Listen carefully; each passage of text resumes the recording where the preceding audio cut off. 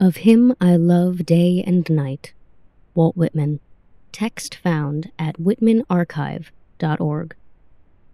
Of him I love day and night. I dreamed I heard he was dead, and I dreamed I went where they had buried him I love, but he was not in that place. And I dreamed I wandered, searching among burial places to find him, and I found that every place was a burial place. The houses full of life were equally full of death. This house is now.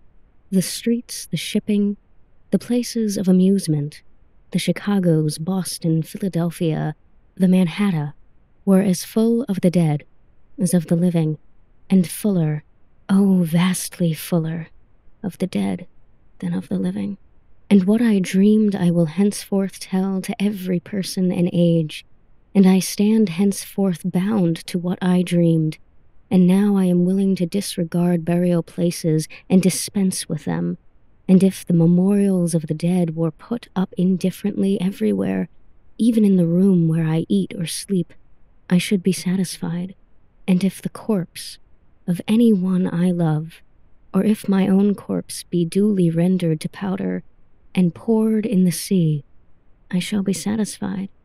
Or if it be distributed to the winds, I shall be satisfied.